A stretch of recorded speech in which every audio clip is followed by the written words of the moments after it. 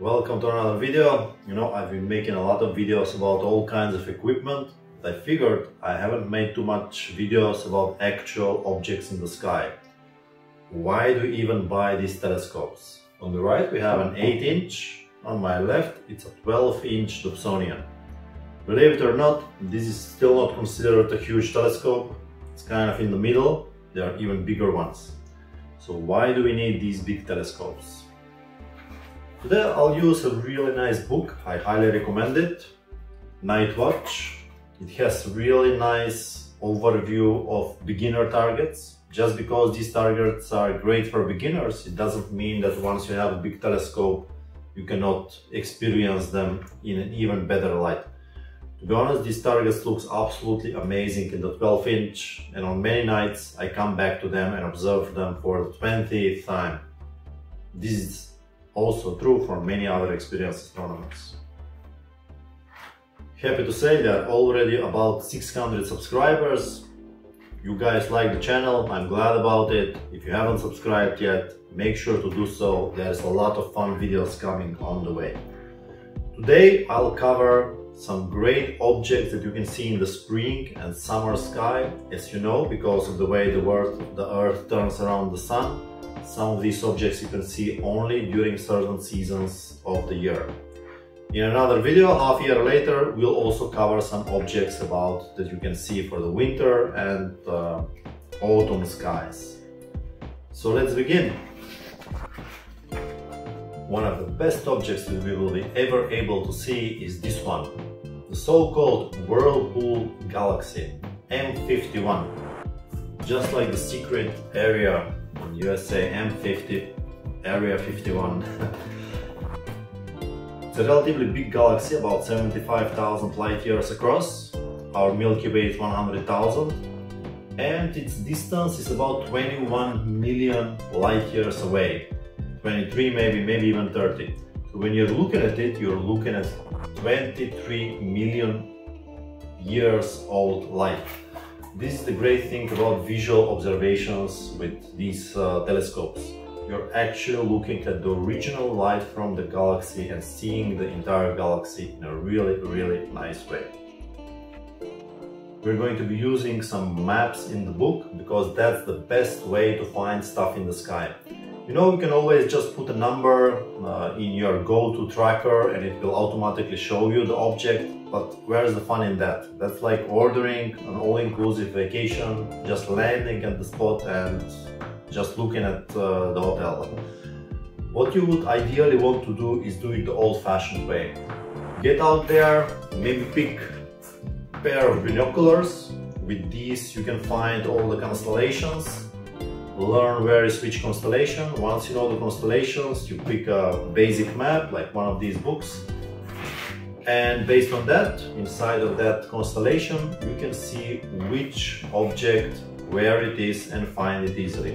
In one of my next videos I will be making a guide of how exactly to do that manually using a couple of pieces of equipment that you can find for cheap on AliExpress. So you might want to subscribe and stay in touch. There are already 600 subscribers. I'm really happy that you guys are liking the channel, so I'll keep making videos as time permits. You see from the mess around here, life with kids can be tough. Yeah. I'm sure many other fathers agree, not too much time for astronomy. So if you look at this map, you can easily see M51. It's in the Ursus Major constellation, also called Big Dipper, and at the very end, if you go just a little bit below, you will be able to find it. Now the best way to do that is through Stellarium, through some astronomy software. Just find where is the exact location of it, point your telescope roughly in that way, help yourself with an altitude meter. Again, in our next video we'll check on how to exactly do that, and you will be able to find it easily. What you also want to do is read a little bit about these objects, because looking in the telescope all you see is just something like a smoke, something like a small fuzzy. So it really helps to understand what you're actually seeing, how far it is and how big it is. The next magnificent splendor that you can see is the galaxy's M81 and M82, Bodies Galaxy and Cigar Galaxy. These are also quite big. The spiral M81 is about 150,000 light years across, so it's 50% higher than 50% bigger than the Milky Way. And it's about 12 million light years away, so it will be quite bright even in a small 8-inch.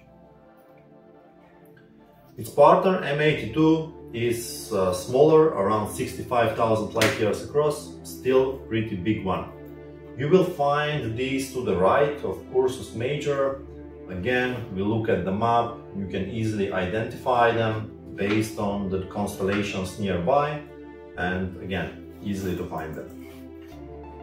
Now, to be clear, you don't need such a big telescope to observe most of these objects. What I am recommending here is easily observable with an 8-inch and even smaller telescopes. To be honest, I used the 8-inch to observe the entire Messier catalog. It took me 2 years because not enough time, but it's completely doable.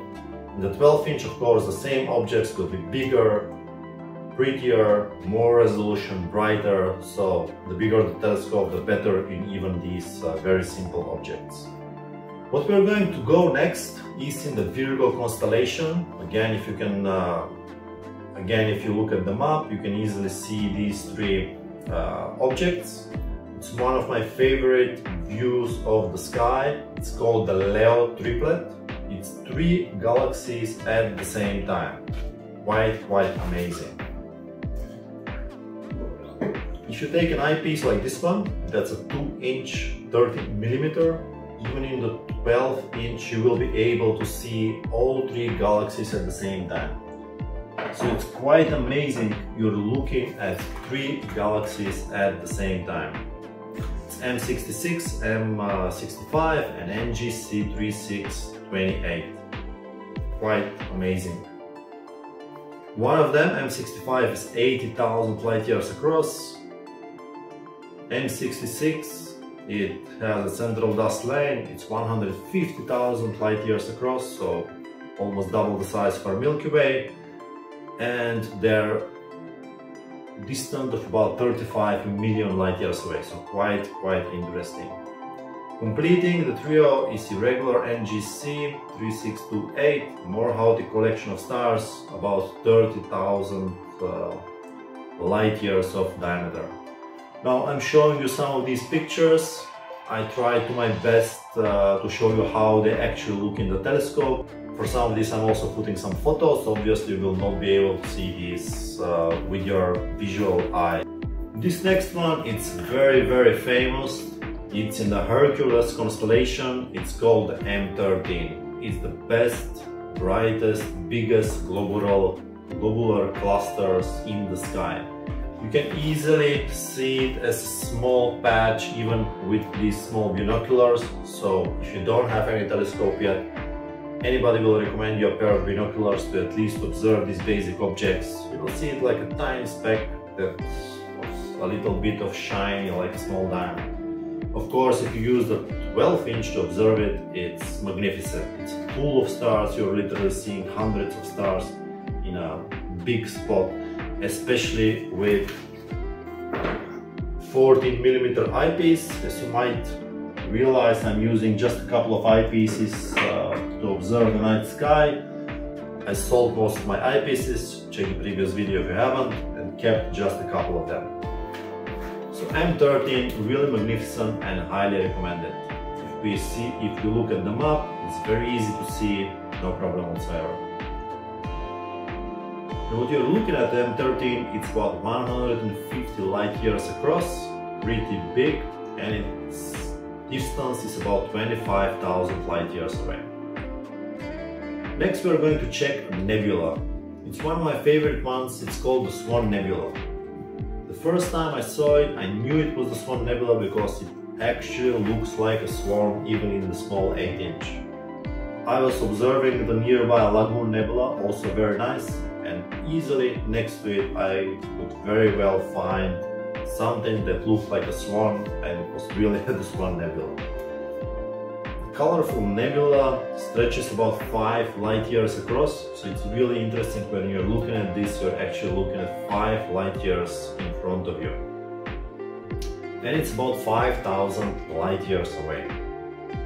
Again, we look at the map, it's very easy to see. Keep in mind it's quite low on the horizon from the northern hemisphere, so it's visible only during some times in the spring and summer. Next, also very famous one, the Dumbbell Nebula. Dumbbell Nebula, this one is pretty big visually, but it's actually only 0.7 light years across at its widest point. It's just 3,000 to 4,000 light years old. 3,000 to 4,000 years old. That's nothing compared to the universe, which is like 18 billion years old. It's very, very near, it's just 1,250 light years away, so it's really big in your view, and keep in mind when you're looking at it, it's just 0.7 light years across, so light will traverse that distance in less than a year. Really interesting one, make sure to check it out. Of course, in the 12-inch it looks a lot much better and brighter. Next one is called the Wild Ducks Cluster. It's one of my favorite objects of all time, for one simple reason, that it's made of nearby stars. You can use quite a lot of magnification without losing the brightness of the stars. Even with the 8-inch, it's like really, really interesting. It's like a pack of small diamonds, very bright, very shiny, even with places of light pollution, like right now in the middle of a 500,000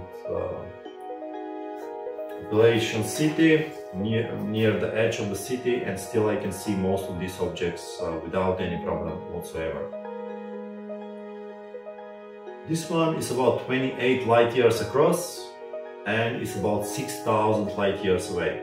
As you can see, obviously the best objects are also the nearest to us, because when they are nearby, they are big to our eyes and you can see them really, really well. The great thing about the Wild Ducks Cluster, again, you can very easily see them even with some binoculars, so make sure to check it out if you just have these and you don't have a telescope yet.